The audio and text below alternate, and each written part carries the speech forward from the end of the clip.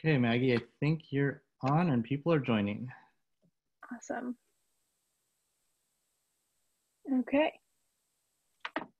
I'll be starting in a little while, around 2:20 or later, depending on how many people get on. But just sit back for a little while and we'll start shortly.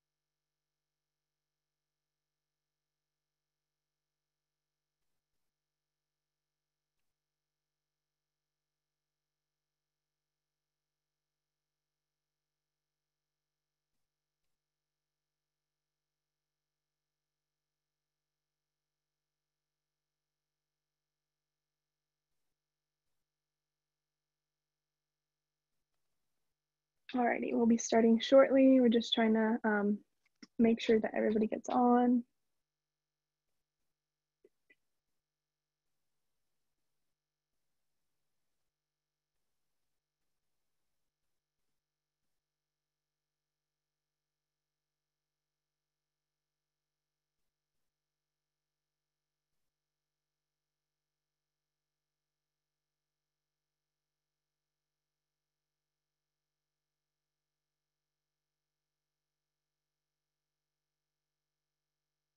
Okay, so we're going to be waiting for a little while longer just to make sure that everybody gets on.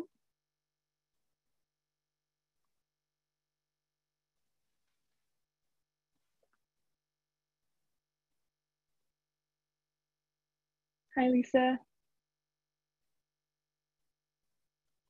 You cannot be heard, no.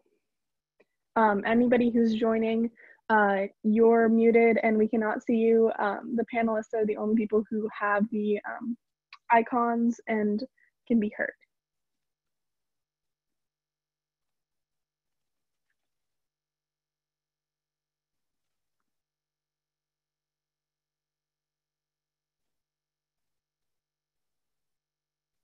And if you want to chat or anything like that, change it from to all panelists and attendees. That way everybody can see and everybody can give some input. So we'll be starting fairly shortly. We're just making sure that everybody has time to log on.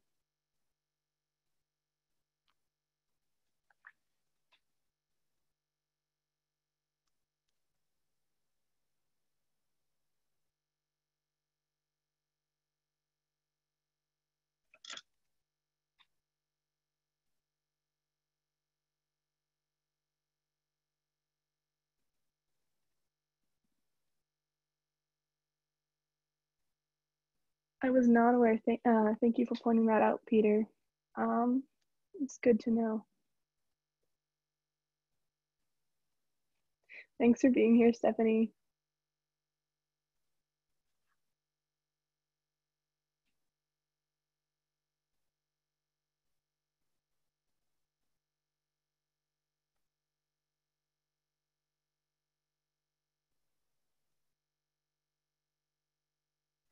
For those of you just joining us, we'll be starting shortly, but we're just making sure that everybody gets on.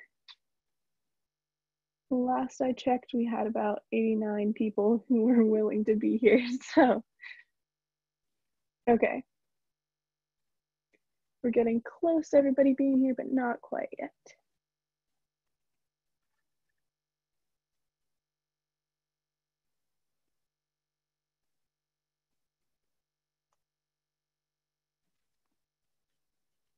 Alrighty. We're gonna wait one more minute and then we're gonna start. want to make sure that everybody's getting on, and I'm so sorry to all of those of you who have heard me say that like 10 times now, but we are glad to have you.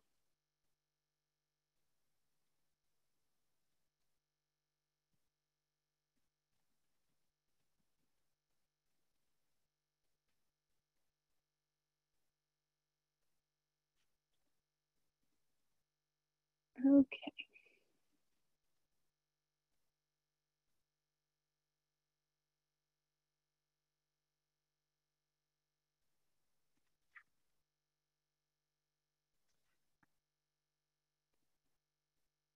Yeah, there is no sound or picture here.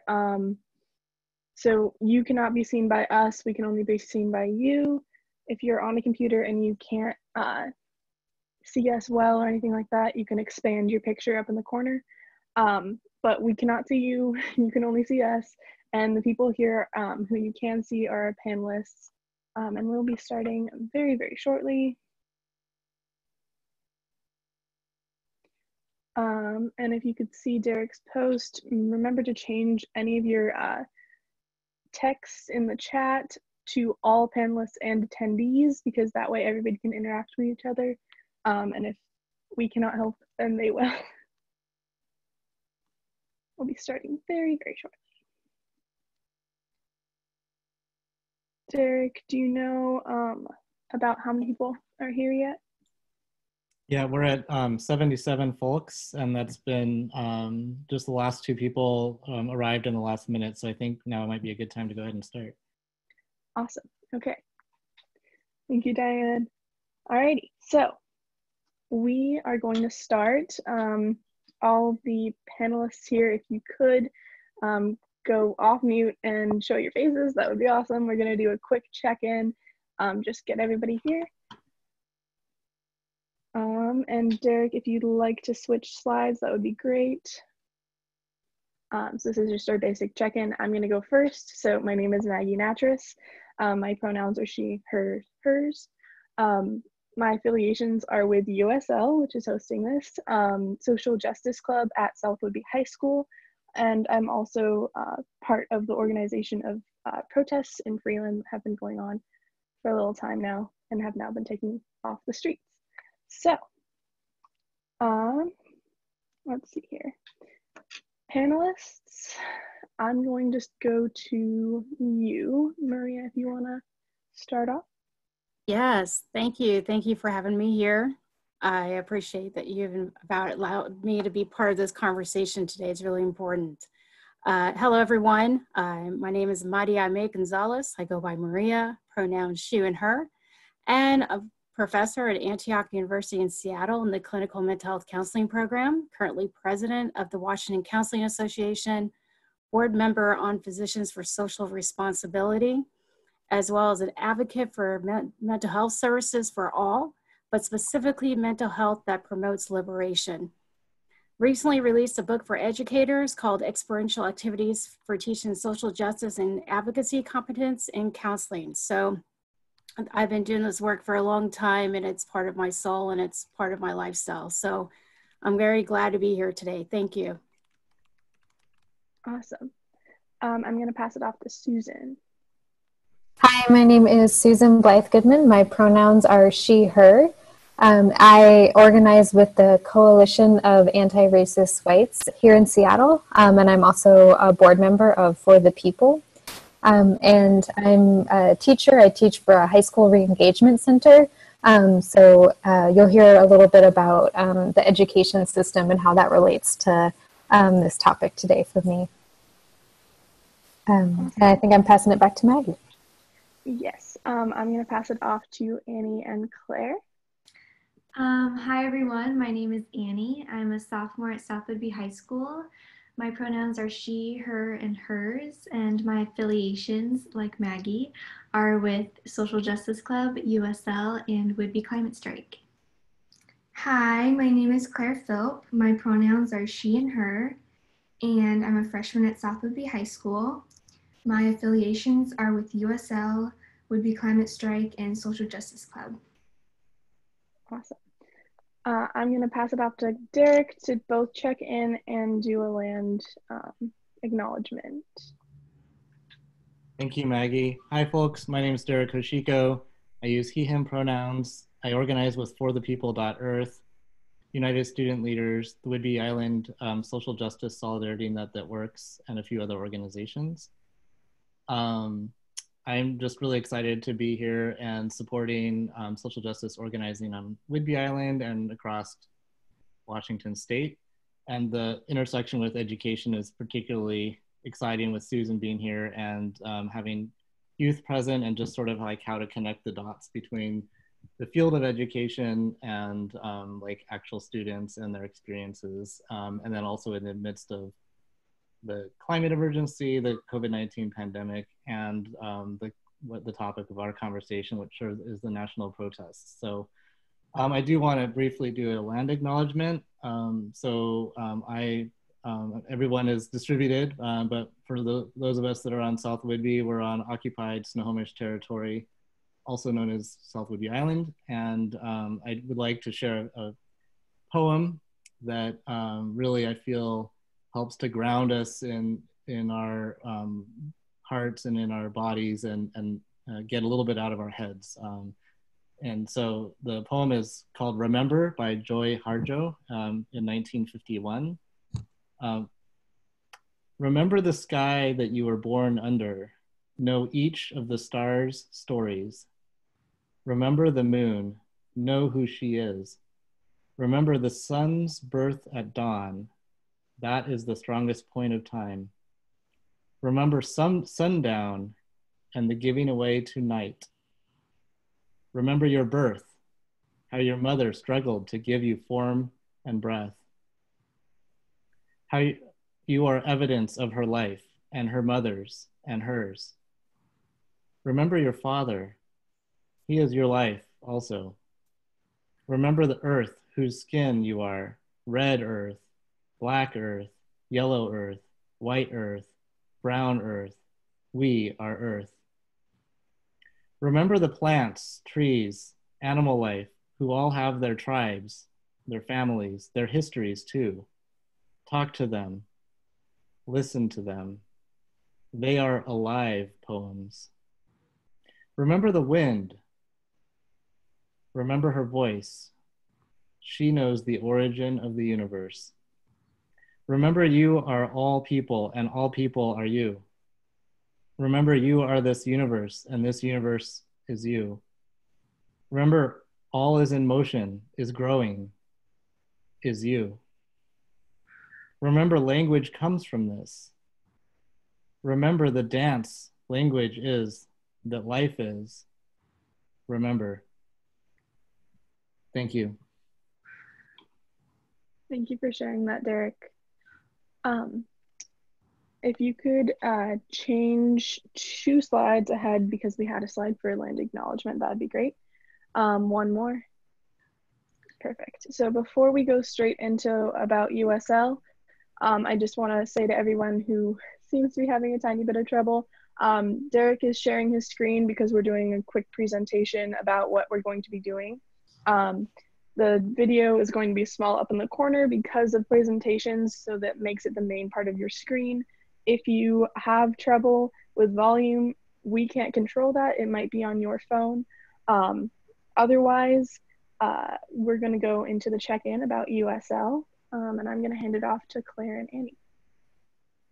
So this webinar is co-sponsored by United Student Leaders, the Whidbey Institute, Racial Justice Learning Group, Whidbey Island Social Justice Solidarity Net that works, CALEX, and Indivisible Whidbey.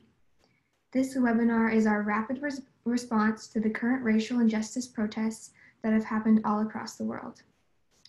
We are the United Student Leaders, a coalition of students across Whidbey Island working to make sure that the natural beauty we are privileged to live with survives through the climate crisis.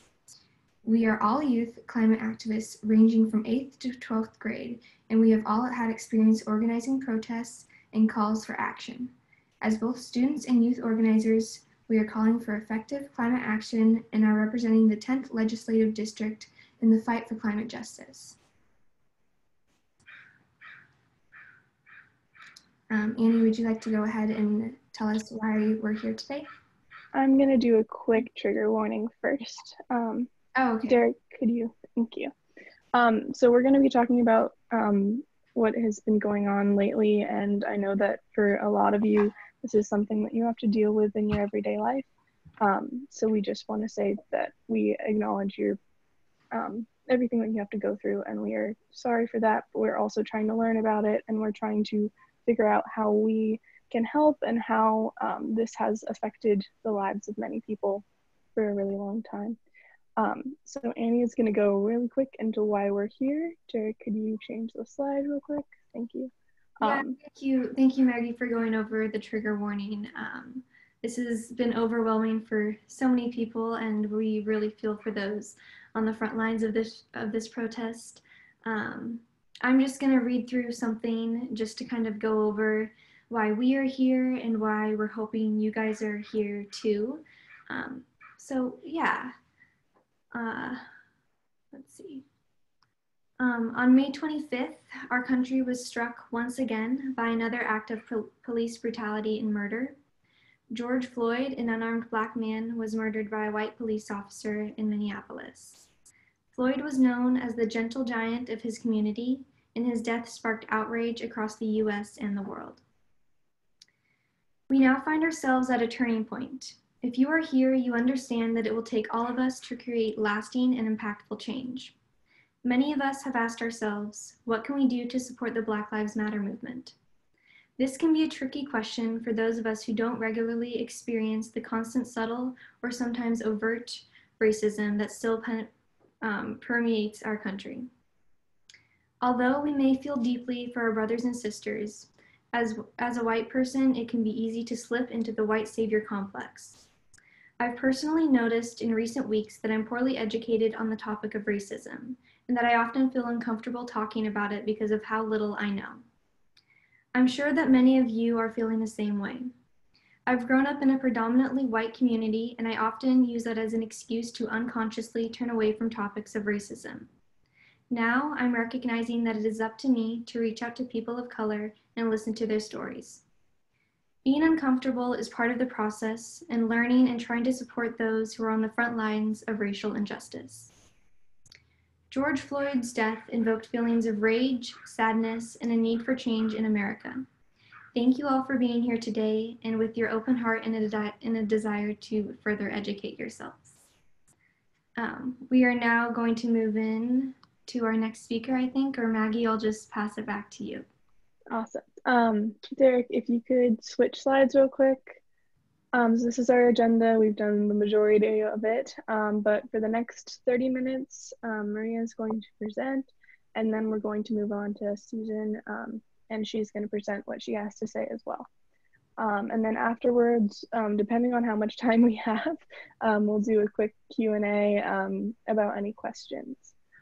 So with that, I'm going to ask all panelists who are not going to be presenting to turn off both your sound and your picture. And I'm going to ask Maria to step on in.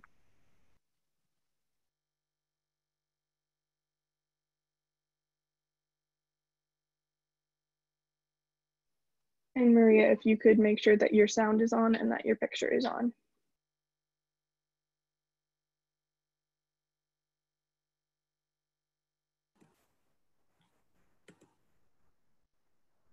Can you see me? Can you see my PowerPoint? Yes. Yes, we can see you. Okay. Sorry, I'm just, let me go back. Okay. Shoot. Sorry.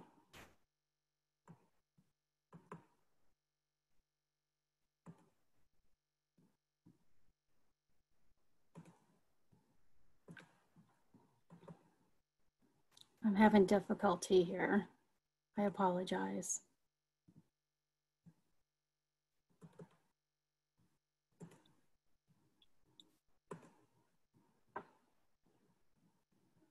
Can you see that? Yeah, and Yes. Maria, when you hit that, we can see your screen now. So just present as if you were in a standard like in-person situation, and we should be able to see you switch slides. Okay. I was trying to access my notes on the side. Is not that something I can do? Do you have more than one screen? I guess not. Okay, we'll work with what I have. Okay. Okay. So I would like to share a little bit today about the history of racism in policing. Before I share, actually, I have something I was wanting to say before I do. So I'm going to talk a little bit first before I share the presentation. And I apologize, I'm not the most tech savvy here. So I want to share a little bit about who I am, a little bit about my story to explain a little bit how I got here today. I identify as a Latinx female, and I'm here to talk as an ally. So a little bit about my background to illuminate my passion about the importance of protesting and using our voice and stories. During the 1970s, my father protested on the streets of San Juan, Puerto Rico for independence from the United States.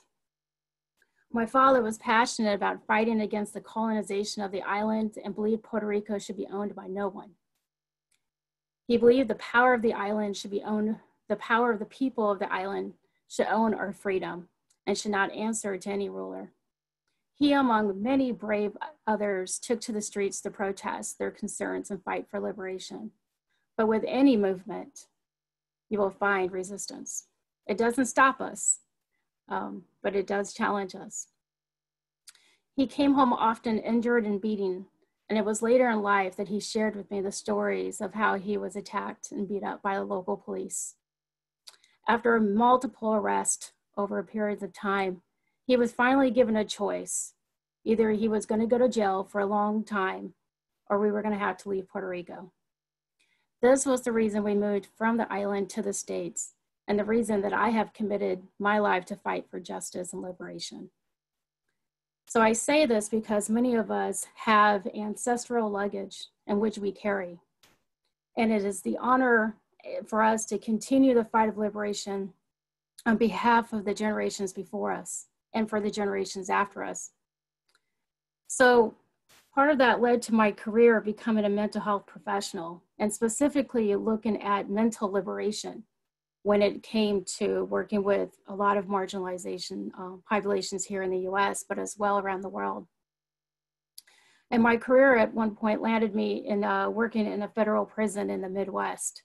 And it was there that I started to truly understand the gravity of the criminal justice system here in the United States. And so that is what started to open my eyes and let me know just how unjust our criminal justice system truly is. I'm going to keep reading my notes. But before I dive into that, because I want to acknowledge especially something that was said earlier in the opening. I want to acknowledge that for many people, conversations about racism and other forms of oppression can be difficult. And yes, sometimes we avoid talking honestly about racism and other isms because we fear conflict, because we fear that we don't have the skills or the competencies to engage in these difficult conversations. We often fear messing up or sounding racist or doing something unintentionally to harm someone. And this is all very common fears for many people. But I just want to definitely highlight, by not talking about it is far more dangerous. By not speaking out, we become complicit to the system of oppression. So I want to honor this moment today because we are here to talk about issues related to police brutality and white supremacy. And when talking about this, it takes courage and openness. So I ask that we enter this conversation with an open mind and open heart, to be willing to be vulnerable and allow ourselves the experience to be uncomfortable and experience that discomfort within yourself in order to grow. Because it's through these growing pains that we understand the infinite complexities of oppression. So specifically here in the United States, I want to share that we spent about $70 billion on the prison system here. Just to give you an idea,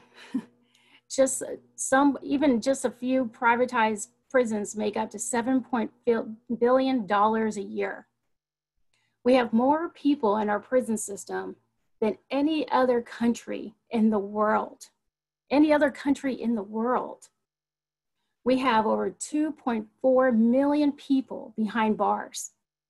And this percentage, by the way, has increased 500% over the last 30 years. So let me give you an idea. The population of Seattle is 3.4 million.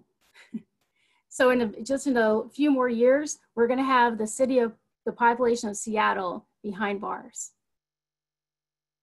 So take that in consideration. Now we have a business of the prison system in the US, and out of all the people that are in the prison system, 60% are people of color, Black and brown people. 1 in 8 Black men in their 20s are locked up on any given day. Any given day. 5.3 million Americans are denied their right to vote because of a history of being imprisoned. In the past 2 decades, the state spending on prisons, it has increased by 6 times more than they spend on higher education. This is incredible considering the needs that we need for our education system, that we put more money into the prison system because it makes us so much money in this country. So I want to highlight that because that plays a big part into why we are here today. Plays a big part into why we say Black Lives Matter. I want to say that African Americans are incarcerated for more than 5 times the rate of whites. And then African American women are incarcerated twice the amount than white women. Nationwide, African American children represent 32% of children who are arrested, and then 42% of children who are detained, 52% of those end up going to criminal court. And so this is very disturbing numbers, because that means Black children in this country engage with the criminal justice system at a very young age and continue to be involved in the criminal justice system against their will into their adulthood. So why do we march? We march because there is a system in place that is a modern form of slavery for Blacks in America. We march because people have been killed by police, and specifically in 2019, 1,098 people were killed across the nation. We march because Black people are more likely to be killed by police than any other race in this country. We march because specifically here in Seattle, 218 people were killed by police between the years of 2013 and 2019. So this is why we march. Because there is so much that's currently happened, it's important that we learn the history of policing in the United States and understand how we got here today. So the Black Lives Movement needs to be understood in the context of historical legacy, of the ill treatment of Blacks by police in the criminal justice system and the American political and social systems that we have in place. That legacy is a fact. So to understand that, to understand oppression and to understand liberation, we have to learn the history of it. So for liberation to occur, we have to understand the machine of oppression. And in a way, I conceptualize that, at least as a mental health professional, when I look at oppression, I look at things through the lens of liberation psychology. Liberation psychology really allows me to look at the history of what's happened for an individual, to understand their historical stories of their communities, and how can we engage in critical reflection to help people feel that they can creatively make sense of the world around us. And this comes from acknowledging the emotional and psychological impacts that racism, poverty, violence, war, colonization, and other forms of oppression have had on us and our communities. We also need to honor our stories by changing the social, economic, and other societal structures that have impacted the domination, oppression, and inequality in this country. The important thing, and this is why it's so important with Black Lives Matter, the power of a community is within the community. It is within the voices, the action, the stories, the narratives, the rights, and none of that should ever be silenced. So by marching on the streets, we are writing our future stories, and we are honoring the stories that came before us and the ones that we're currently creating. I want to talk a little bit about how did we get here in the US regarding the style of policing, because this has been around for a long time. In the United States, the development of policing closely followed the development of policing in England, but it did change. Later in the southern states, the expansion of America, policing followed quite a different path. It was actually the genesis of the modern form of police organizations actually came from the South, which is what was actually called slave patrol. Slave patrols were people, white supremacists, who were, and this was around 1704 in the Carolinas, who had three major responsibilities: to chase down, apprehend, and return to the owners runaway slaves, to provide a form of organized terror to deter slaves from revolting. Does that sound familiar? And to maintain a form of discipline for slave workers who were subjected to summary justice, which is outside of the law, if they violated any plantation rules. So these were the first police of the South.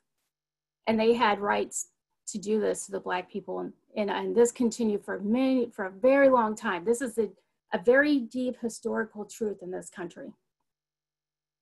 And then what happened was, immediately after the Civil War in 1865, these organizations then evolved to the modern Southern police departments, primarily at this point now as a way to control free slaves who are now laborers in the agricultural caste system, enforcing what we know as Jim Crow laws, which were segregation laws designated to deny free slaves of equal rights and access to any political system or system. And then other slave patrol created organizations that were such as the KKK to also police the control of Blacks and then actually really look at the protection and interests of white people. Now, one might think that these organizations, I believe, are something of the past, but white supremacy is very much still alive. And again, that's why we march today, because we understand that it is very still much alive. So ways of policing African Americans now, so that we've seen more and more. One way has been that white supremacists during the protests and here in the United States, there has been an active, what we call accelerationism, which is the idea that white supremacists should try to increase civil disorder and accelerate it. It's actually white supremacists who purposely go out to disturb protesting and really intentionally try to foster polarization that will tear apart current political order. This is something that we've seen in the news. This is something that we've heard about, especially now in the last 2 weeks. And so I want to actually, this is where I guess I'll do some screen share. So I want to show you some of the pictures of what's been, of some of the people who've been involved in this. Maria, if you share your screen like the way you're sharing it now, can you still see your notes? No, it's fine. I don't need it. Okay. I'm good. I'm good. So here are some examples of how that has happened in these current protests. So actually Minnesota officials are really looking out for this because they've received a lot of death threats. And so you might see in the news where they have talked about how white supremacists have engaged in really escalating the protest. And this is something that has happened from the civil rights time where white people really did try to interrupt movements of liberation movements where they can feel that people of color, Black and brown people in this country, were actually starting to have a voice. And so this type of oppression tends to really be heightened during times of a protest. So I say this because what happens is there's this narrative that protesters, Black and brown, are destroying their own blocks and there's all this violence going on. But that's not the case. Sometimes those are the stories that the terrorists really truly want people to believe so they can modify the narrative. And so the narrative truly needs to be accurate to what is going on, and that is that historical racism that has been in the United States for a long time, that has played a big part in how we define our current policing policies. And I want to show a picture a little bit here of the runaway slave patrol badge. Does this look familiar? So this is from 1704, and this is what a current sheriff badge will look like now. That's how much deeply ingrained this is into the police culture of the United States. I want to talk about the ways in which African Americans were policed after that. And so there's two eras. There's an era after the Civil War ended that the policing continued by these individuals who went around who really tried to stop the liberation from occurring. One was through the Black Code, sometimes you call it Black laws. And these laws were put in place that regarding conduct for African Americans. And this is where a lot of laws now are in place, and they're slowly trying to get rid of some of them out of the books. But it's amazing how people don't want to get rid of some of these laws because they really enjoy being able to have power over Black bodies. But these laws really played a big part into what a lot of the little laws now that they try to say that Black and brown people have committed, and that will be their reason of why they might want to arrest us on the spot or take us down to the ground or try to find a way to control our physical body, which can lead to one's death. This goes back to these laws that go back to the Black laws, as well as the Jim Crow laws. And so these two set of quote unquote laws that were put back in the day that are actually still very much lingering now play a big part in how police, and I would say not all police, I want to just put that out there, but definitely police who have tendencies of white supremacy or colonization that don't even realize they have it, and maybe even internalized racism can play into this as well, how they have used these lingering laws, the mentality of these laws, the mentality of policing to try to stop our rights today and find ways to rationalize it. And the concern is that why we have to have a movement is bring attention to how these laws have played a big part into today's policing, and that there needs to be more accountability and policy changes in order for true change to occur. It needs to be on a macro, meso, and micro level of change. The interesting thing is during this time of the Black codes and the Jim Crow laws though, lots of protesting occurred, lots of marchings occurred, and it made a difference. It truly makes a difference to use our voice. It truly makes a difference to go out there and say, this is wrong. And I'm gonna stand here and have you look at me so you can't ignore. I'm gonna stand here and have you listen to my story so you don't forget it. So the power of protesting, the power of creating a movement is the power of liberation in this country. And one that we should not be fearful to engage in. I want to talk about some other benefits of protesting. I want to talk about how protesting also promotes solidarity. This is a time where there is a need of collectiveness to come together in this country to talk about ways that we need to dismantle the oppressive system that has impacted all of us. When you are oppressed, I am oppressed. It looks differently, but we are all hurt. So we need to come together in solidarity and support our allies who have experienced oppression in a much different and more dangerous way than those who have privilege in this country. The other power of protesting is storytelling. So even the stories that are being created at this moment, even the stories that people are hearing from one another when you're out there standing by side, the stories that you tell each other when you go home and said, you know what, I went to this protest, I heard the speaker, and oh, it was powerful, this is what I'm learning. The stories of even the generations after us that will hear about what occurred during the times of marching and the Black Lives Movement, and how that played a big part in the story that they will get to tell. Because what it does is it causes change. So it also promotes story changing our narrative, owning our narrative. We are the ones that will tell the stories so other people don't create oppressive narrative onto us. That is liberation in itself. It also holds people accountable. It's amazing how Minnesota and other states have responded to the recent deaths of Black men in this country due to the protest. That power is accountability. And because there's accountability, the goal is that there will be accountability then for more and more people who kill Black and brown bodies out on the streets.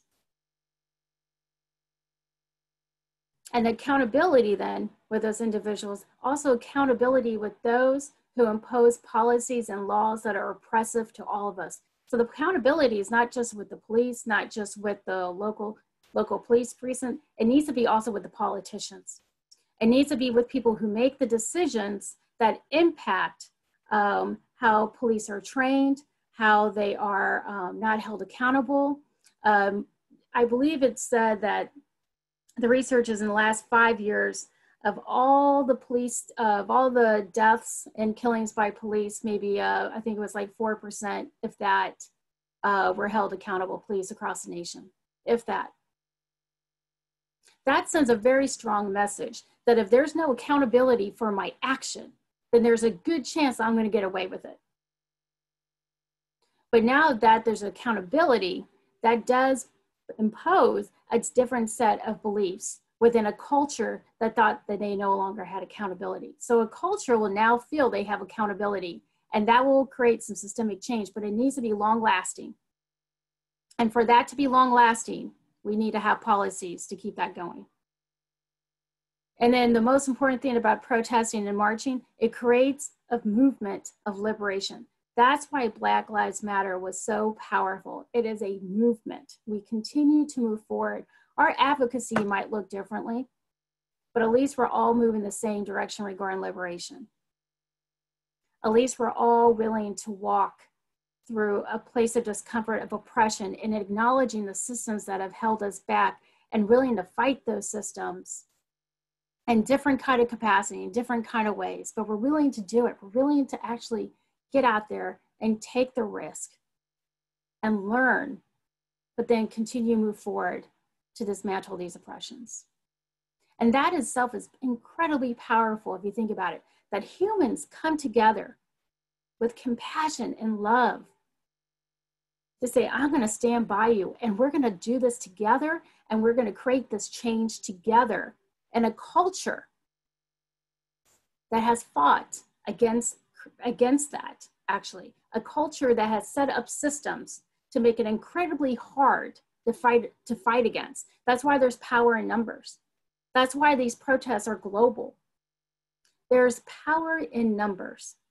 Historically, that has been the case over and over. The more people that protest, the more people that get involved, the more likely there will be long-lasting change by those who are in the position of privilege, where they feel like there needs to be accountability. And that's why there are people who are scared of these protests. That's why there are white supremacists who are scared, like these guys, because we're making a difference. We're making a difference. We have the world understanding this movement. We have the world protesting beside us, and they understand that Black Lives Matter, and the whole world hears that. And then, so be aware that if you're going to protest and you're going to go out there and use your voice, be thoughtful of the narrative, be thoughtful of how you use your voice, how you use your allyship, but also be thoughtful and be aware of how white supremacy has impacted the protests that are currently going on and trying to modify the narrative. And let's not fall for that. We are better than that. Let's continue to tell the stories that need to be told and not be sabotaged or distracted by white supremacists who are scared to let go of the power that they feel like they have. We are stronger than that. The other piece I want to talk about is how do we carry on? When we talk about, especially when we talk about advocacy and protesting, I think about the S-Quad model is what it's called. And it looks at 4 particular pieces. One is strength. What are your strengths and skills that you can definitely lend to the movement? What are your strengths and skills that you can lend to the radical change of how we do policing in this country? What are your strengths and skills that you can lend as an ally to change the criminal justice system in this country? The other one is solidarity. How do we engage with cultural humility in cultural responsive ways, especially to those who are been impacted by the policing and criminal justice system in this country? And definitely being out there right now, protesting and being part of the Black Lives Matter movement is a form of solidarity. But like with any other protest, you will see, over time, we will see less and less protests, people get comfortable again. And the question is, how do you continue to actually be involved in the movement without necessarily having to protest on the street? What would that look like for you? How will you create your own story in relationship to this story and regarding your solidarity and continue to do the work? And strategy is another one. And I think it's great to hear of all the work that your organization has been doing regarding strategy and looking at, especially working with others, when you're looking at strategy, how do you organize an event? How do you organize who's going to be part of what, or how are you going to make that happen? That's really helpful, actually, when you're looking at protesting. When protesting itself, coming up with the Black Lives movement, Black Lives Matter movement, that was strategized. There was work there were amazing leaders that are part of that. They created a system of communication. There was a lot of work that went into that. And then sustainability. This is the piece that I think people don't necessarily always focus on, but this is about how do you take care of yourself and the community take care of itself so they can stay engaged with liberation. How do we stay engaged with this work and still take care of ourselves in doing so? And how do we take care of ourselves in a collective manner in doing so, so we can continue moving forward with this liberation? We can continue moving forward with this movement. And I'll stop right there for the presentation because I want to, do we have time, Derek, to play that little clip? Yes, we do, I think. Yep. Yes, we do.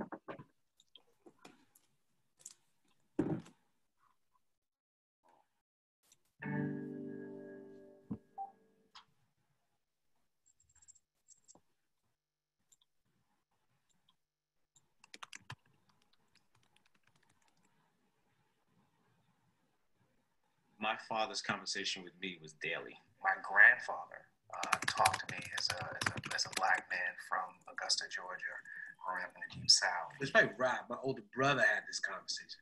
But then it's more of like, you know, wear a condom, do this. You know, it's like little man lessons when a cop pulls you over. When you get pulled over, not if you get pulled over. At some point, you will get pulled over. And here is how you act as a young Black man growing up in New York. I've had, a few run-ins with the police and being completely innocent. The people pull us out of the car, throw us on the floor. It's in February, so it's like snow and slush and stuff on the ground. The knees in our back, the guns to our head. As I'm putting my hands on the steering wheel so I don't make police nervous, I realized how nervous I was. And then I realized my children were nervous. The thing that people say is you have to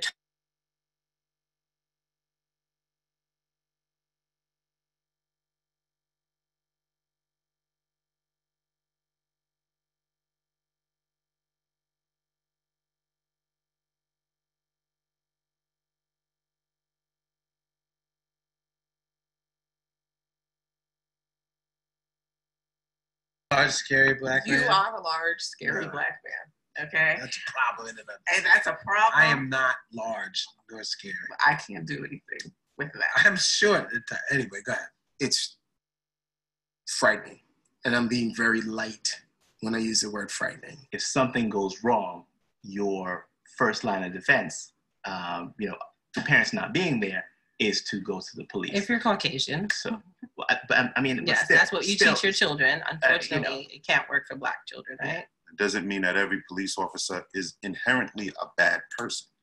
But what it does mean is that the police force, that institution, does not look out for your best interests. There's this unspoken code of racism and white supremacy that says that my life does not matter. You could put your hands up and say, and cooperate and say that I'm choking and still be killed, and then there's no repercussions. It's maddening. I get so frustrated and angry about having to prepare my kids for something that they're not responsible for. And these are conversations that people of other races do not have to have with their children. The conversation with him was really just, look, you're a beautiful young boy. Being an African American is a wonderful thing. It's a wonderful blessing. You have come from great people, but it's also a hard thing. In America, because of your skin color, as a Black boy and as a Black man, we are going to be dealing with a lot of danger. Under no circumstance are you to talk to the police if you're arrested until I get there. Do what they say. Don't get into any arguments. Make sure your hands are out of your pockets so they can see. These are the questions you can ask. This is who to call. This is what happens if this bad thing. It's not like, please, master, don't whip me. No, it's like, excuse me, sir, what is your badge number? I'm going to film this. If you want police brutality to stop, if you want police to treat you like a human being, then you have to see yourself as a human being. You have every right in this world that anyone else does. What I love about you as my son is I remember when we thought about having you and, knowing that we wanted you and watching you grow. You are the Muhammad Ali. You are the Malcolm X. You are the Martin Luther King. You are an amazing young man, and the future is yours. And I will do my best to make sure you're safe. That's it. I love you.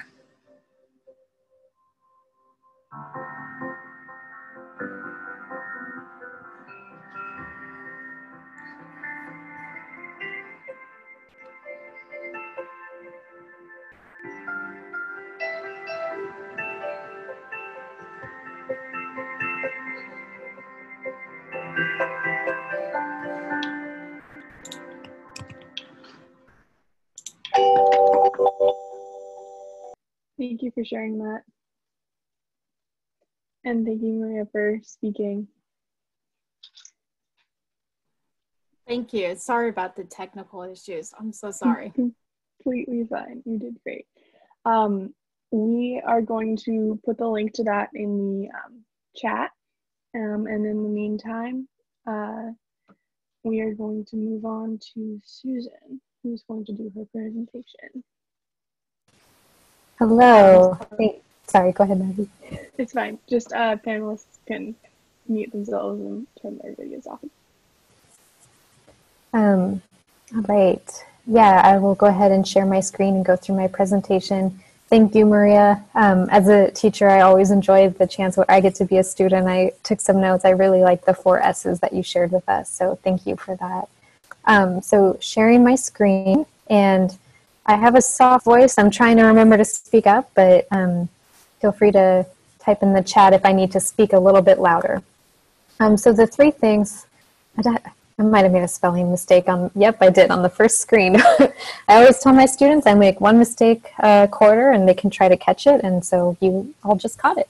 So systemic and institutional racism is the first topic that I'm going to talk about, specifically related to education. As a teacher, that's my area of expertise. I'm going to talk a little bit about what's happening on the front lines of Seattle. I know the students that put together this webinar and some of you participating might be watching from outside of Seattle, and you might be seeing a little bit on the news about what's happening here. So letting you know what those of us inside the city are seeing. And then I'm going to spend most of my time talking about allyship. So I'm going to start my timer and get going.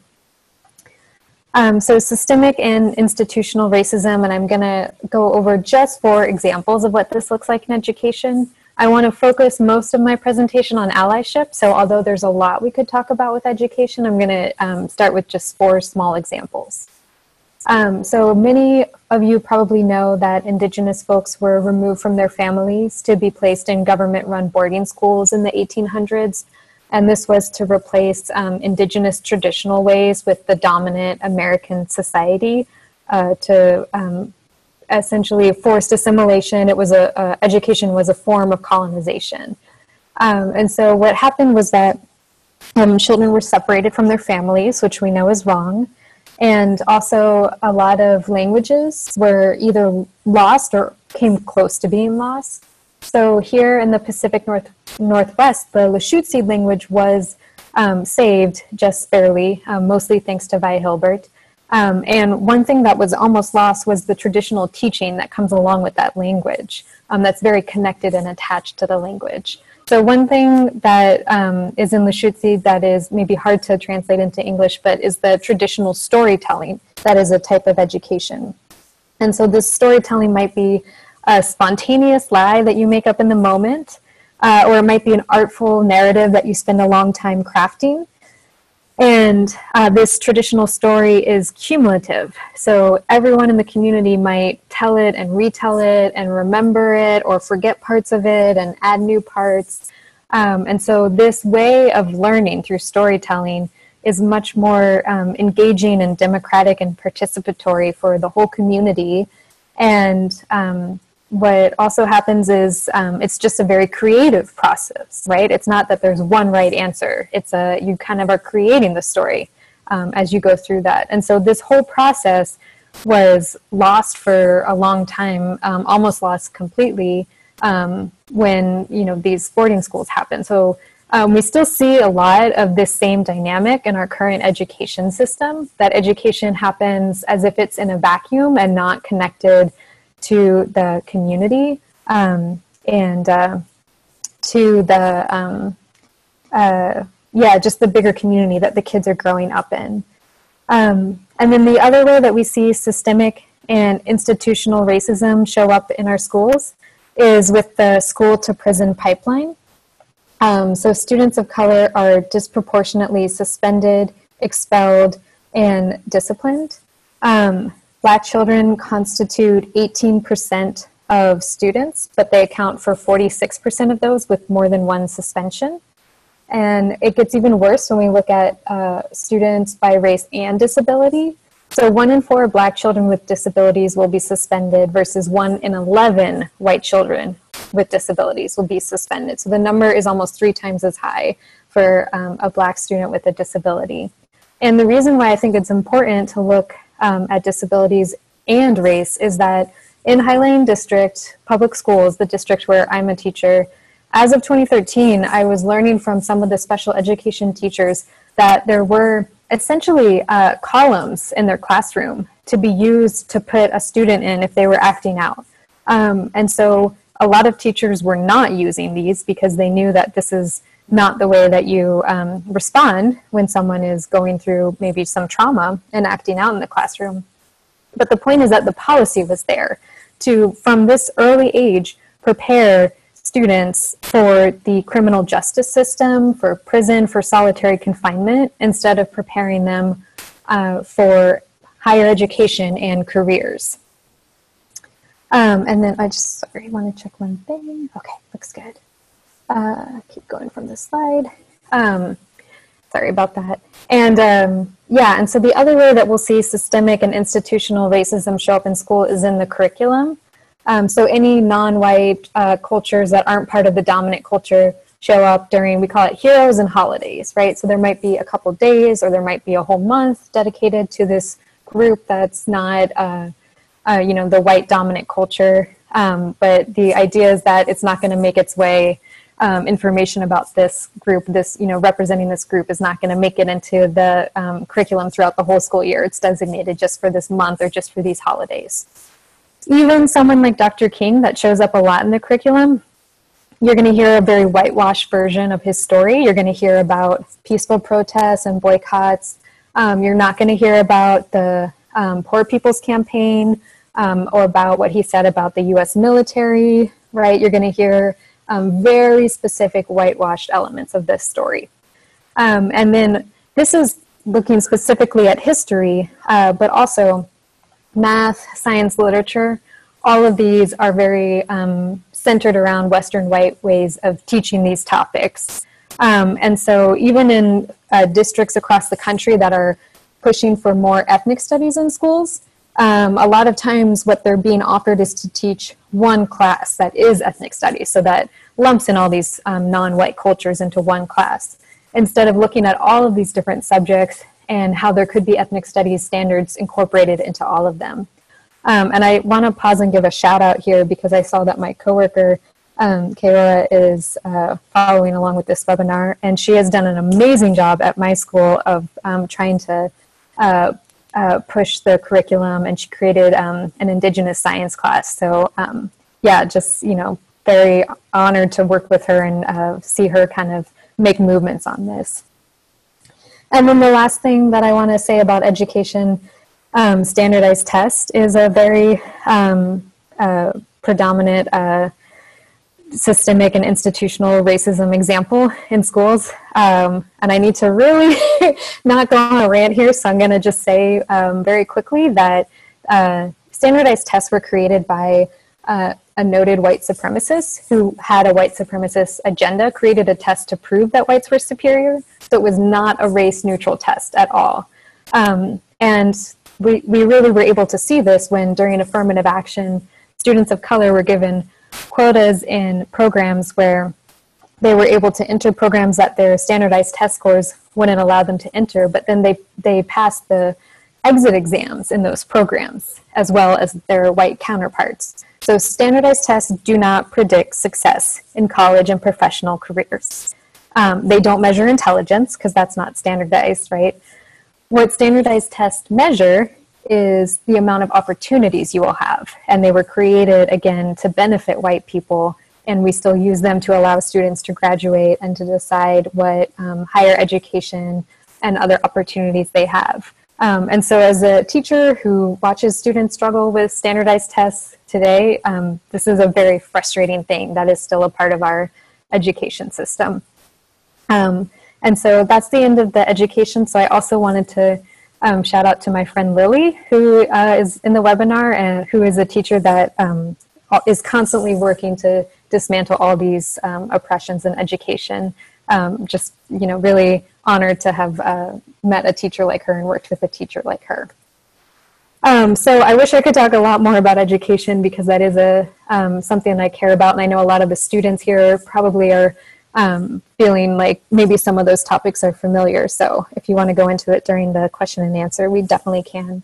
But I also want to make sure I save time to talk to you all about what's happening right here in Seattle, for those of you that aren't here. And I personally have not gone to a march yet. So what I'm reporting is what I found in my research and what I have talked to about with friends who have been out there, but I have not been out there firsthand yet. So I just wanted to be really clear about that. So on Tuesday, we had a very historic moment where community organizers gave the mayor and police chief 3 clear demands. To defund the police, cut their budget in half. Their budget is $363 million.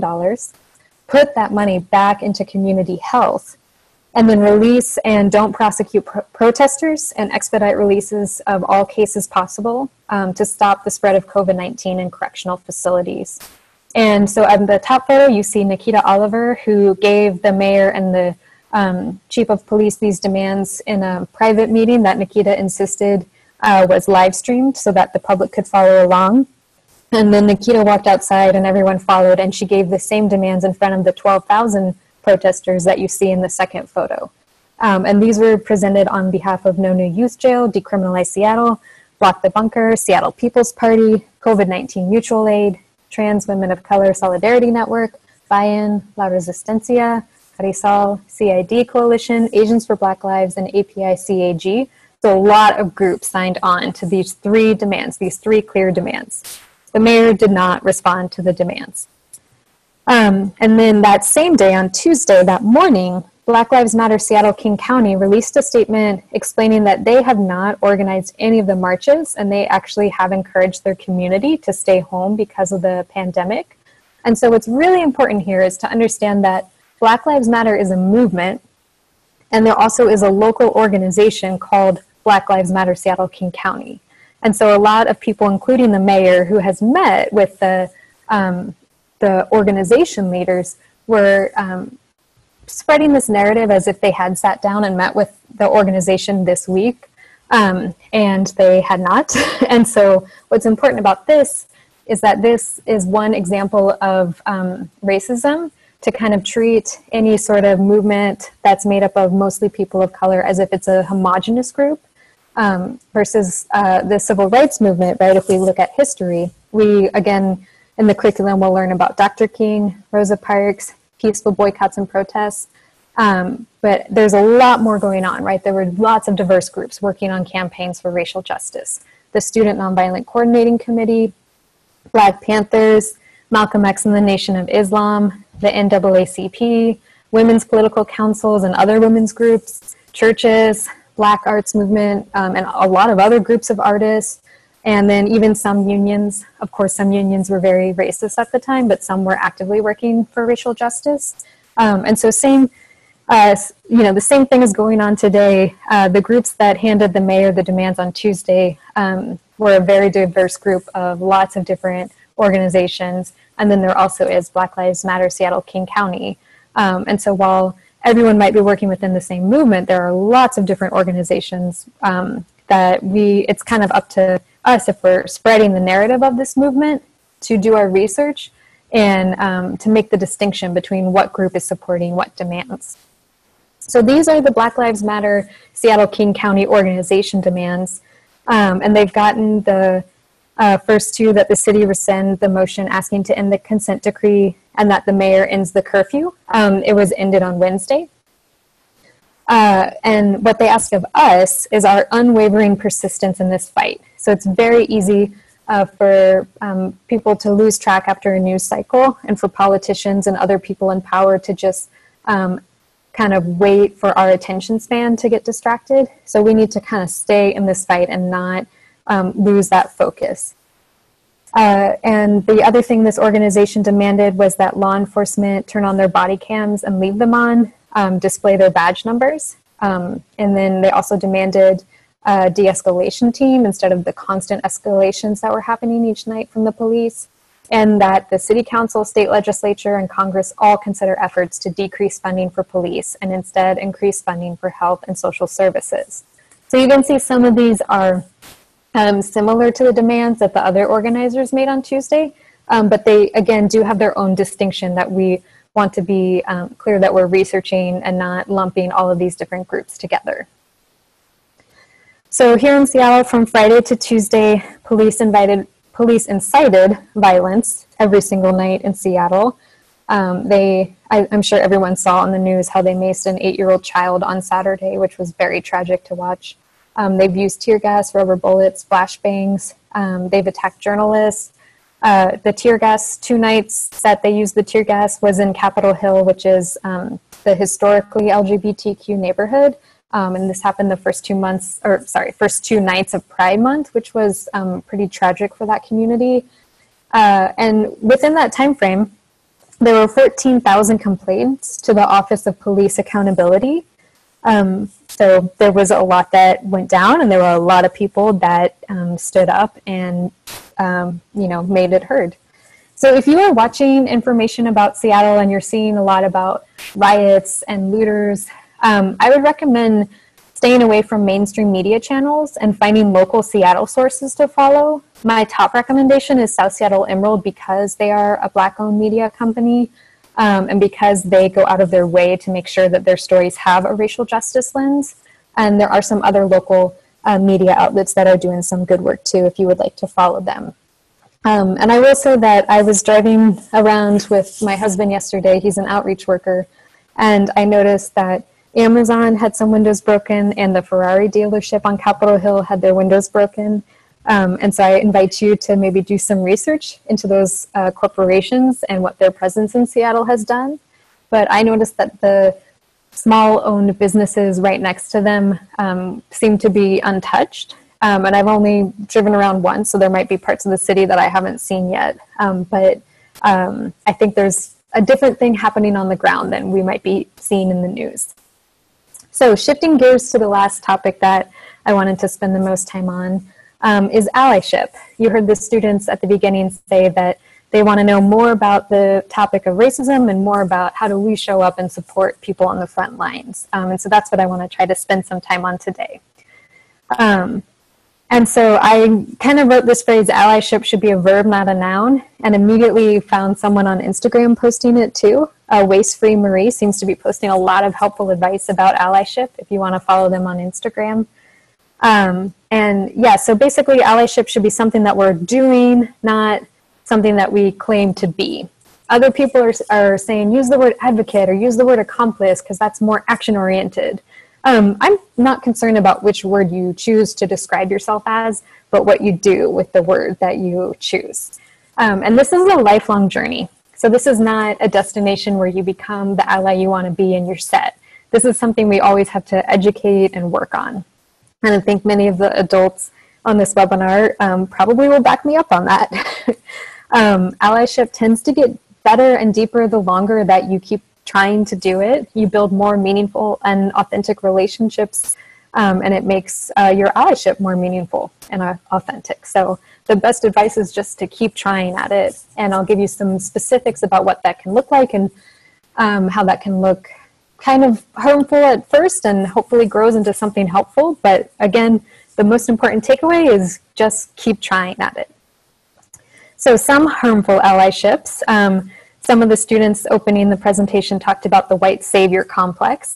And again, if this is something you want to dig into a lot more, you can follow No White Saviors on Instagram. This Instagram account is created by Ugandan women who are looking at white folks, a lot of missionaries that come to Uganda to save Uganda, as if Uganda doesn't have heroes there in Uganda already, or does it even need saving, right?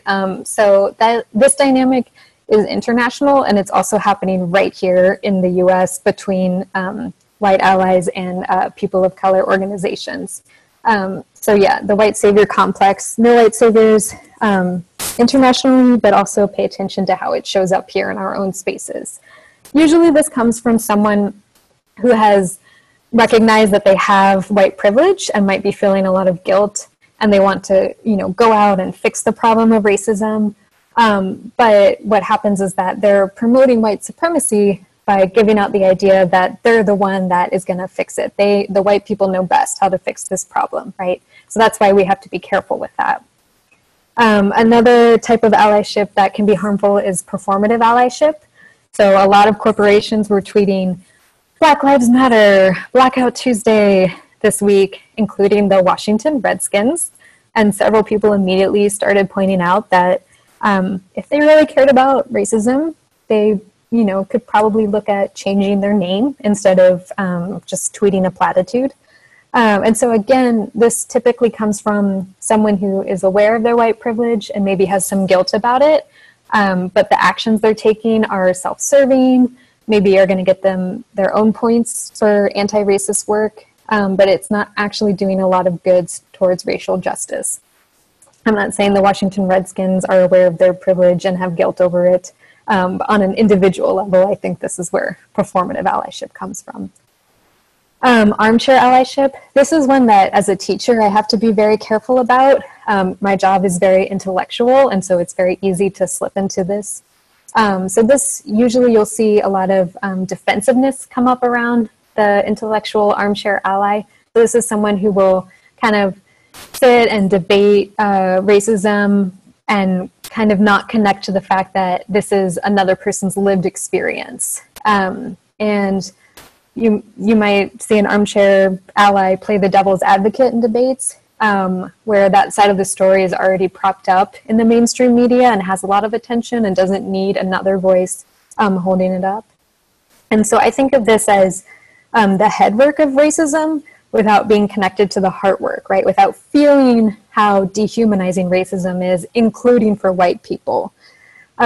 Armchair allies, usually there's not a lot of urgency in actions. There might be a willingness to let problems that are literally life and death for people who are oppressed by racism, letting those problems be solved through really slow-moving bureaucracy. I do want to make a note that this does not mean that everyone always has to constantly take to the streets, but that the action should hopefully be still moving racial justice forward and not just kind of sitting and talking about it and signing one petition that you're not even sure who it's going to. It also has to do with organizing meetings, right? And making food for people that are on the front line, or raising bail funds, or giving them rides home from the jail. You know, all of these things that can be done that go beyond kind of sitting and talking about the problem. And then imposter syndrome, which is one that I felt a lot when creating this presentation. Just kind of not even recognizing that you might have done some work around the topic so that you could show up as a leader for your community and help them along their journey as well. And so again, this is kind of an intellectual problem, not connecting to the heart, getting too much in the head and kind of spiraling with, well, if I do this, it's performative, and if I do this, it's an armchair allyship, and if I do this, it's this kind of problematic, and so I just am not going to try anything at all. And so it's really important to recognize that, you know, all of the people when I was very young that talked to me about racism and anti-racism, I would be doing a disservice to them if I didn't take that gift that they gave me, that education that they gave me, and try to show up in opportunities like this and kind of pass it on as best as I can to others. Yeah. So getting called out for any of these. I want to be clear that these are things that everyone watching this webinar, especially if you're white, is probably something that you have done or might do if you're showing up for movements. And that is something that I want you to get comfortable with, that you're going to say the wrong thing, you're going to say the problematic thing. So some of the best advice I've gotten about how to respond to getting called out for those problematic allyships is to listen. You don't have to explain your intentions. Your intentions were probably very solid and good, but it's still called harm. So listen to what that harm was. And then when you understand it, then give a sincere apology. Then step back, take a beat, think about if there's anything you want to try differently to not try to cause that same harm in the future, and then jump back in. This work is too important to just give up and not try. And if you get called out and you are holding power over the person calling out, it's important to think about how can you equalize that power, release it to the community. So as a teacher, I hold power in my classroom. My students' grades depend on my judgment. So if several weeks into the quarter, they let me know that I haven't figured out how to pronounce their name right and they're feeling very unheard because of that, then I need to kind of work with them to figure out how should I be held accountable to them. I used to work at a nonprofit where the youth got very upset when there were some staff that just kept misgendering them, and of course the staff were saying, I'm not doing it on purpose, I'm just struggling with this. And so we allowed the youth to lead us to come up with a system where the staff would put a quarter in the jar every time they misgendered somebody. And then after the jar was full, we could, you know, find an organization in Seattle that worked specifically on LGBTQ rights to give it to. And so with my current students, a lot of times they want extra participation point. So if I mess up, if I make a oops in the classroom, as someone that has power, that's one thing that I can offer, right? I can shift how I'm grading to hold myself accountable to them. And the other important thing to remember about getting called out for some of these harmful allyships is that, well, actually, I think I'll get to that in one of the next slides. Sorry. And so what we're gonna do now is scaffold the anti-racism stages. And a lot of you might have seen this Google Doc that's going around that kind of goes through specifically for white folks, the stages of identity they tend to have when it comes to racism and anti-racism. And so the first one is colorblindness, right? So I don't see race, or race is a problem that white supremacists have. I don't have, you know, racism as a problem within, I don't have any biases myself. And I had a friend that was saying this once, and I sent her a link to the implicit bias test, and she got very upset with me. It was not the right move. So the point of scaffolding is that if someone is in the colorblind zone, then you want to talk to them about that topic. You want to talk to them about the fact that even though they may feel like they're treating everyone around them equally, there is a racist system, right? So for instance, the video that Maria played, if you are white, you probably have not talked to your kids about what to do if the cops pull you over. Versus in that video, someone pointed out that when the cops pull you over is what conversation might be happening in a lot of Black families in the US. So these are two different experiences. So someone who's colorblind might not be ready to hear that they have bias, but if they start to hear that the system around them is unfair, they can connect to that, and then you can hopefully have conversations at the next level. The next level is called disintegration. We probably hear it most often as white guilt, right? You're aware of your privilege, but you didn't ask for it and you don't know what to do about it, so you just feel really guilty. And this is where that white saviorism can come up, or the performative allyship can come up. So it's important to sit with that guilt and not get stuck in it, and try to work through it into the reintegration. This usually is where, again, that white fragility or white defensiveness will come up. And so this is where you'll hear people say, you know, again, it's not my fault, but also, oh, but I have this person of color in my family, or that I'm close to, so I can't be racist. And the problem is that you can, and now you are close to someone, so you're more likely to cause harm. And the more you show up for movements, the more you're going to make connections and be more at risk of causing harm. So it's important at this stage to move through that. Pseudo-independence is where folks are more aware of their own bias and their own ways of maybe perpetuating racism. And they tend to ask, what can I do? And so you'll hear this happen a lot in schools, where educators of colors are put on a task force to solve racism at the school, and white people don't sign up for it because they think, oh, this is, you know, something that I'll only say the wrong thing, so no one wants me on that task force. Yes, you know, the Black, Indigenous people of color that are educating don't want to be alone on the task force. They would love some help from white folks to solve the problem of racism. Moving through that, you tend to get into immersion next, according to this Google Doc, where you see racism as part of systems of oppression, not individual actions. And you have embraced your own whiteness and what it means. You know how to work alongside people of color in organizing, and you are constantly actively working on being anti-racist. And then the last stage, according to this Google Doc, is autonomy, which is where you are really working hard to embody anti-racism and to engage in protest, step in the way of racism when you see it happen.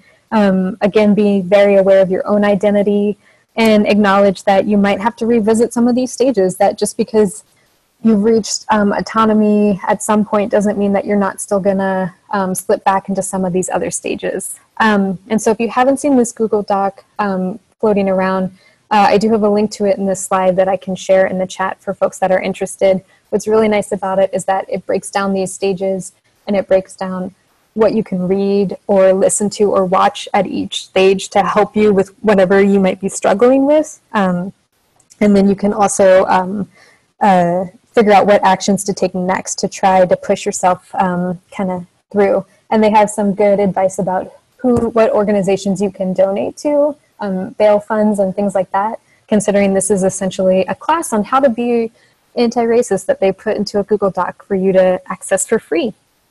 And so one thing I always say to my students is that a ship is safe in harbor, but that's not what ships are built for, right? We don't learn all of this so that we know everything about racism and we're the experts on it, but so that we can go out into movements and join in them without being a white savior or a performative ally, but being an effective and a helpful ally. And so for me, again, because of my intellectual job, it's important for me to keep thinking about heart ways to build allyship. One suggestion that has been really powerful came from the safety pin box, which has been discontinued, but there are other ways for folks to pay for, again, this kind of anti-racist curriculum. So power mapping was the first advice that the safety pin box had to give. So to think about where you have influence, and even the young people on this webinar, you might be surprised when you sit down and actually map out who has influence in your life, and you might think of all the adults that have influence over you, but you might be surprised at where you actually have influence. And then also who has power at different meetings you're in, and how many of those folks are white, and how many of those folks are Black and Indigenous or people of color, other people of color. And so you can do this at school, work, religious organizations. You can do this at nonprofits. You can do this in community organizations and places where you shop, your bank. I know the young people that put this together might already be doing that with certain banks in the area. You can do this at your own dining room table, right, with your friends, your household, your neighbors, kind of power mapping all of those different relationships. And then education is super important, both formal education, so reading and watching content to kind of further immersing yourself in the topics of racism and anti-racism. So this one webinar doesn't make any of us the expert. We all have to kind of make sure that we're continuing to read articles and look into the research and what are people saying about these topics.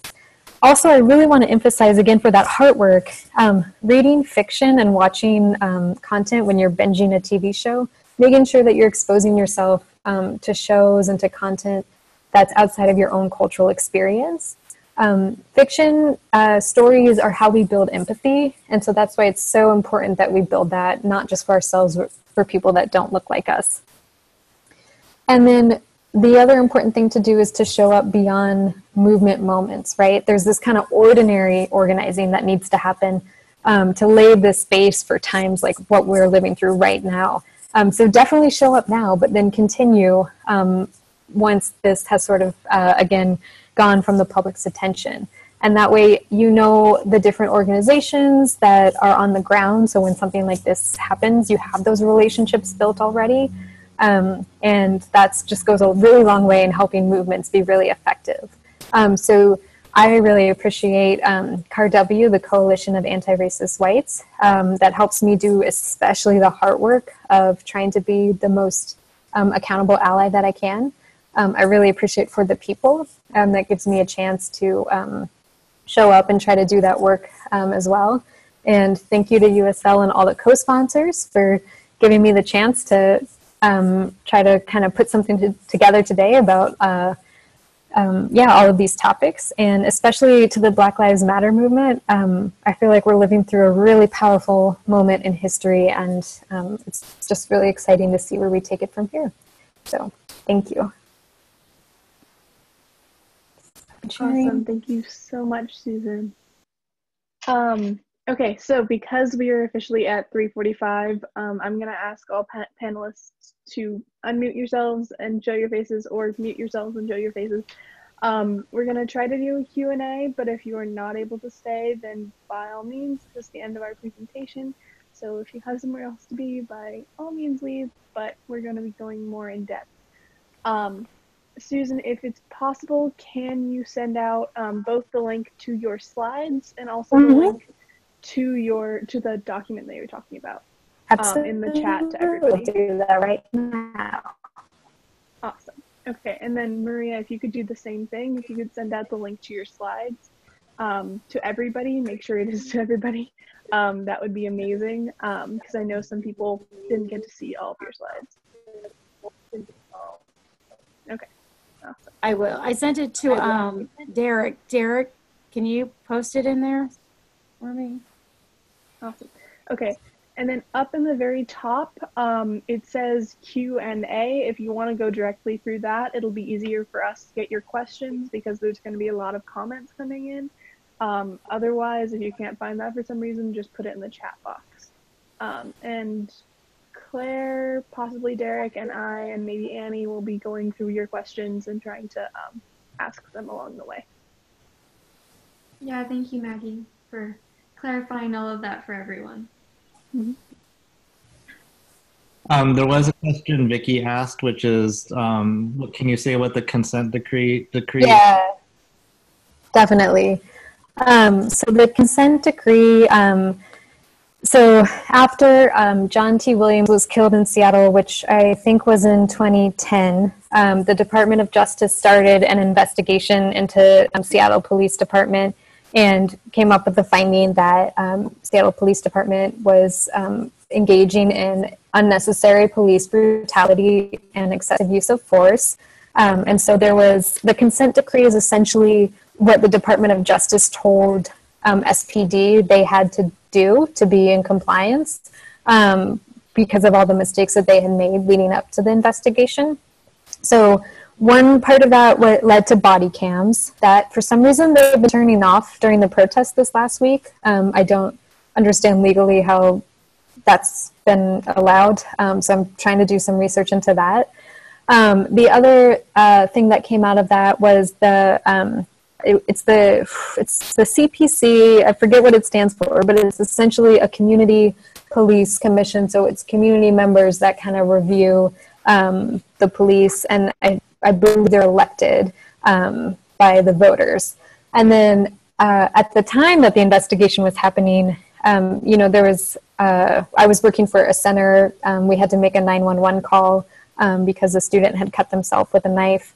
And the police showed up, and every single decision they made, they had to call their supervisor because of the investigation, because of the findings of the investigation of the brutality and the excessive use of force. So I don't think they have to call their supervisor as often, but they are still supposed to have body cams, and they are still accountable to the CPC, the Community Police Commission, I believe is what the letters stand for. So the city, right before the protest started, I believe before, maybe like 2 weeks ago, the city attorney had asked the Department of Justice to rescind the consent decree, basically saying, we've done it, we've arrived, Seattle Police Department is no longer a brutal force. And so after the protest, people started demanding, please rescind that. We still need that consent decree.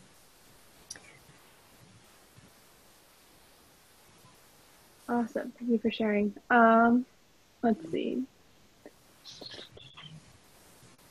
There are a few questions in the Q&A. I have four so far. We have one that speaks to a specific statement. So Maria and Susan, if you can go into the Q&A and look at that directly and answer that, that would be amazing.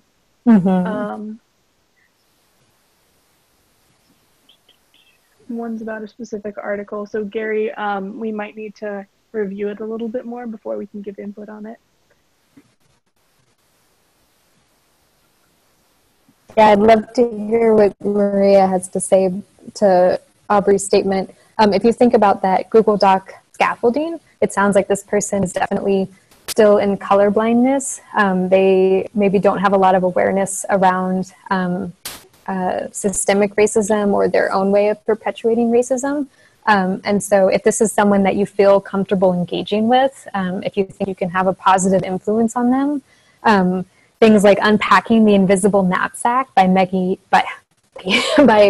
McIntosh help kind of break down the fact that there are two different experiences. I mean, more than two, but if we're talking about race and we're talking about Black versus white with someone that has this opinion, we want them to at least start acknowledging that there are two different experiences when white versus Black people talk to the police.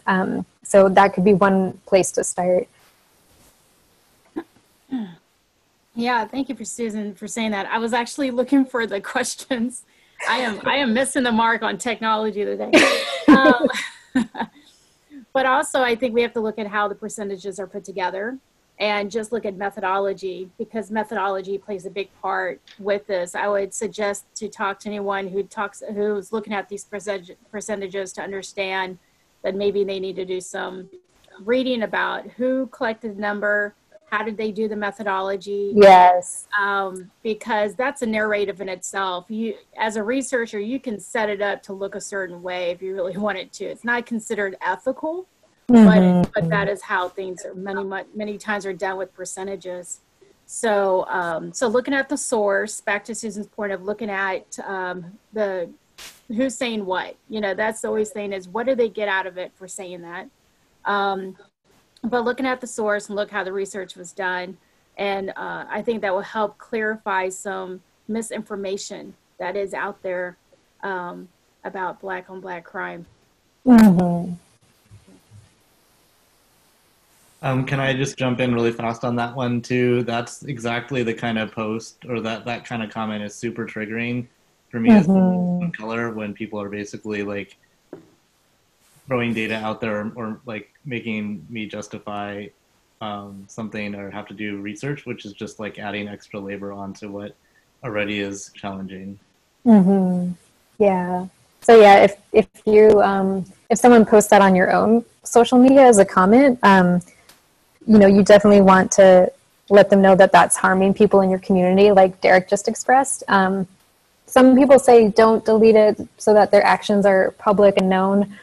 Sometimes I think it's good to delete it if it's just causing a lot of harm and triggering a lot of people, and this isn't someone that's, you know, trying to engage and learn. So it's kind of up to your relationship to figure out. Yeah. Alrighty, I'm gonna move on to the next question. So Summer asked about suggestions on how to address white people wanting to broadcast police officers of color as victims as a way to decentralize these situations. Do you want to address that one, Maria? I'm sorry, which one are we reading?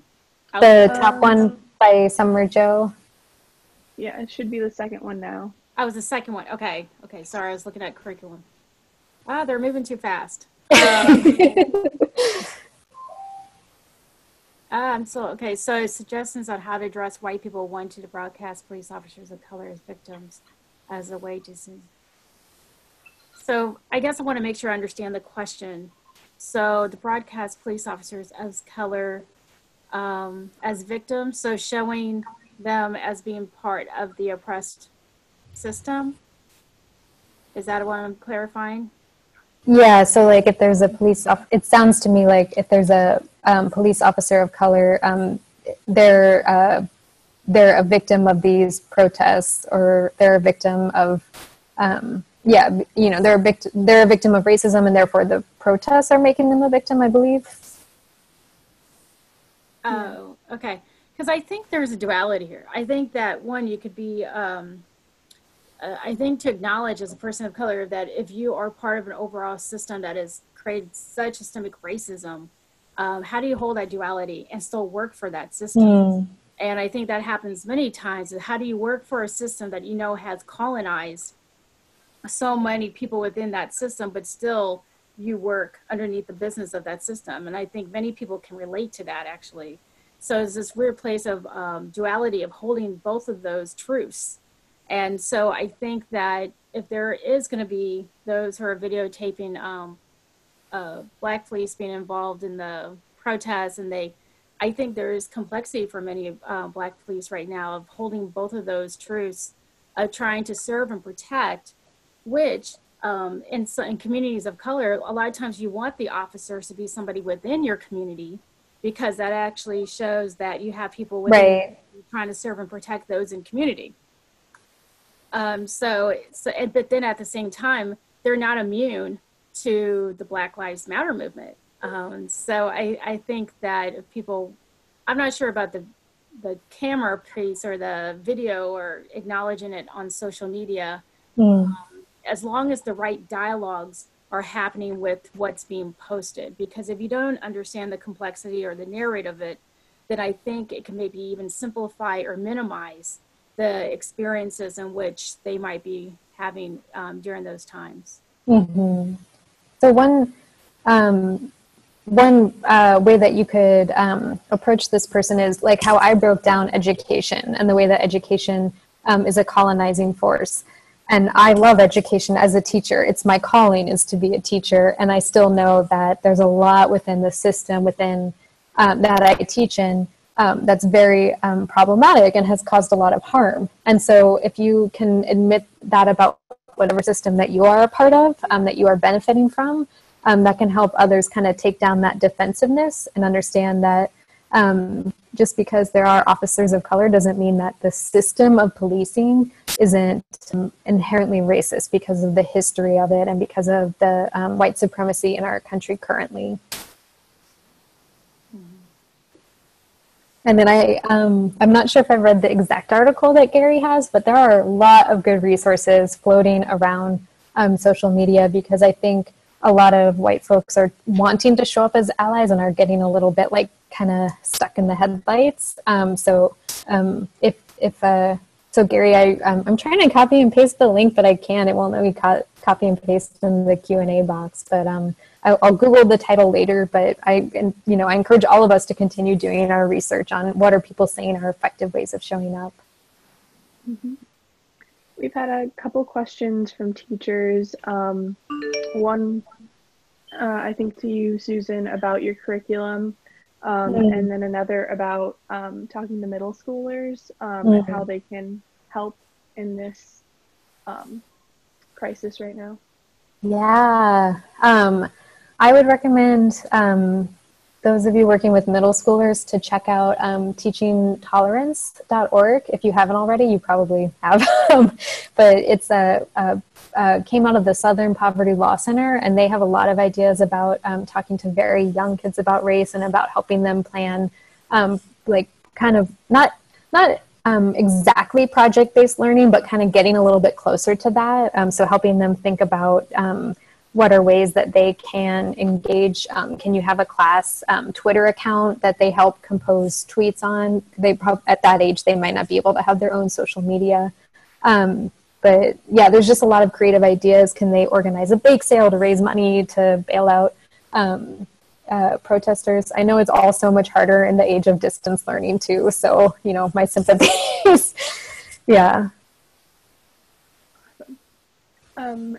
And then as far as your curriculum directly, where do you get that from, or what do you use as inspiration? Yeah, I do use some curriculum from Teaching Tolerance, and then my parents actually got me a book called Putting the Movement Back into Civil Rights Teaching, and so I try to find curriculum like that for whatever topic I'm teaching that is going to look through a much more systemic lens at any system of oppression. I also have my master's in curriculum and instruction. So I create a lot of my curriculum and kind of piecemeal it from a lot of different resources. And I teach at a re-engagement program, so I'm not teaching in the public schools. I think there's a lot of teachers in the public schools, especially in Seattle right now, fighting for ethnic studies curriculum, fighting for some pretty radical curriculum in the schools. So Seattle Education Association is their union that will publish a lot about that, so you can follow them to kind of support them in that fight. Great. I want to jump to one question that was not posted in the Q&A, but just maybe if you guys have resources that you go to find local information on these issues and just how you keep up with current events, maybe going over that a little bit so that people know like what to look to for reliable information. Maria, would you like to take this since I went over a little bit of that in my presentation? You haven't had the chance to share it though. No, it's fine. You've had great stuff. Actually, I'm loving it. So for me, I look at resources, especially from more within the communities of color. I think it's important to see how they're telling their story, their news, their narrative. So I was looking at nonprofits, probably some of the earlier ones, I think, Susan, you mentioned, and looking at to see what they're saying, looking at what they have up on their websites as well, and attending to those webinars. And for me, looking at exposure from different voices in this, so we can really look at all the different narratives that are going on and not just rely on white stream media, because that's a particular narrative we need to be thoughtful about, especially on how, when I was watching the news on Saturday, I was even kind of taken back by the reporters and the way they were reporting the story. And I just didn't think it really provided and honored what was going on. And I can go on about that. But so I think this is a great question. And really, I think if you want to learn more about the narratives of the communities that are being impacted, is to read their news stories, to read their newsletters. And I can't think of, like, off the top of my head what they're called, because I'm afraid I'm going to give the wrong website or the title.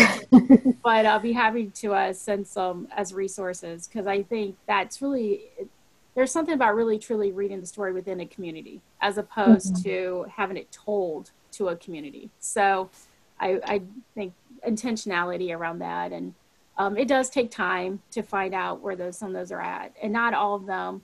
I'm not on Twitter and I'm not on Instagram and I'm not on a bunch of this stuff. So I think I'm probably missing some even great stuff that are out there that are on a lot of these social media platforms. For the youth on here, are there any, like Maria's hinting at, are there any social media platforms that we might not be aware of that you want to lift up? Or anyone we should be following on those platforms? I'm trying to think. I'm not really sure.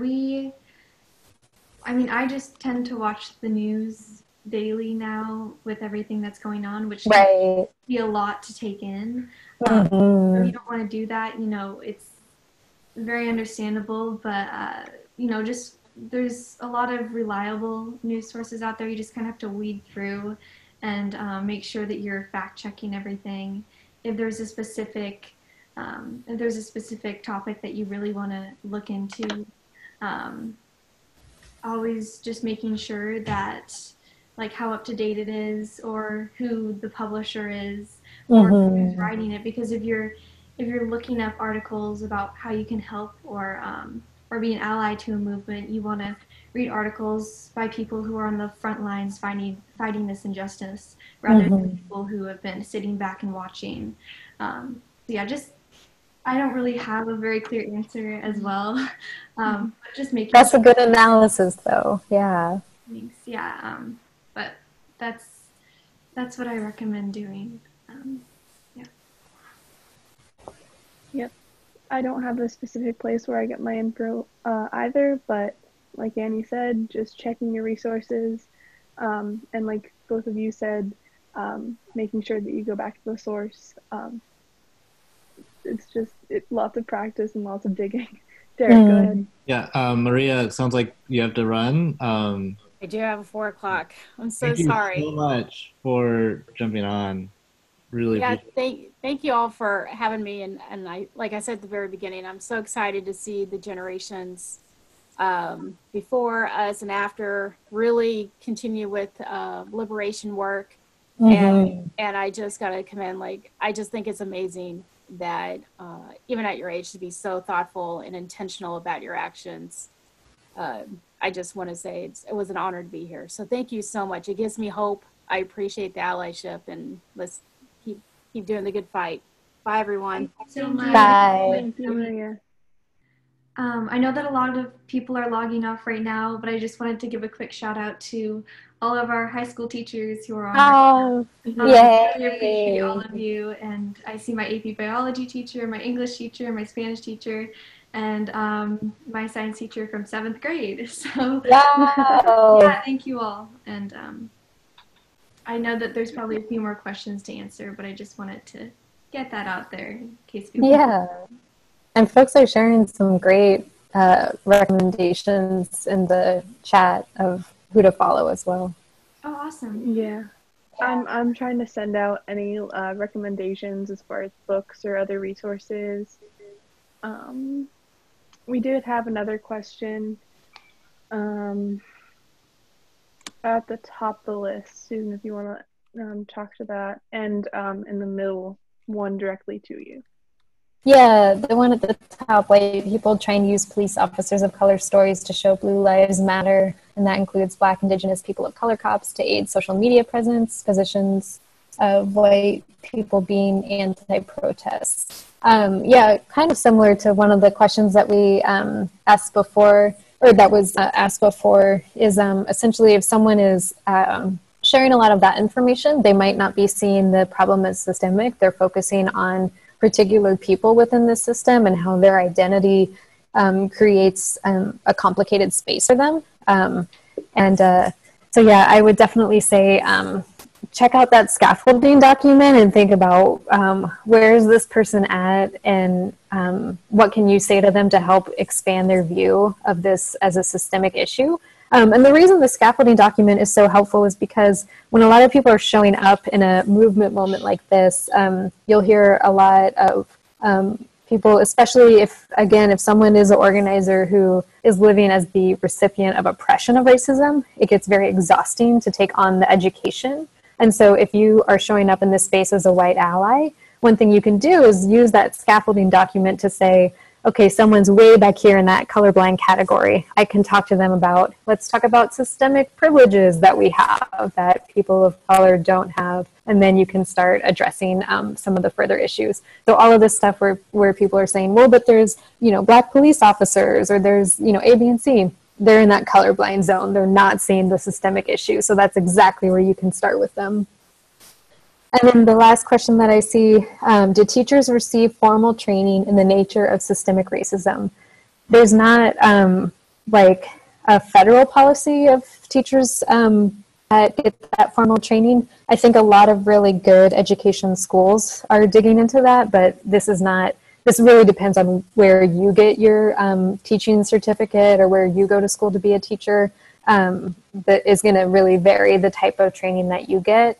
So for instance, I wasn't exposed to a whole bunch of resources about decolonizing education, even if I was getting trained on systemic racism. And so that's a lot of stuff that I've had to research on my own or learn from other organizers or other teachers that I worked with.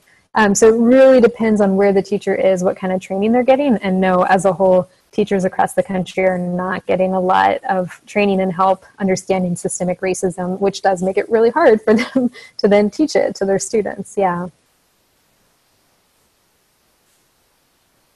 Thank you for addressing that. Alrighty, so I do not see any more questions. If you have one, please shout out. If not, I think we're going to start closing up soon. I know I have other places to be, but thank you so much for being here, and thank you so much for doing this, Susan. And I know Maria already left, but I'm so appreciative to her as well.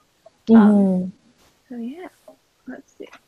I got a couple in the chat, but oh yes, so the recording and a couple of the slideshows and everything like that, I want to send that out in an email to everybody who was able to participate here, just so that they can get like all the resources in one place. So in order to do that, I think we're going to have to copy the chat and then go through that on our own. But I think sending out those resources would be amazing and a great opportunity for everybody who is here and who is interested. So we can do that. It might take a couple days, but yes. So yeah.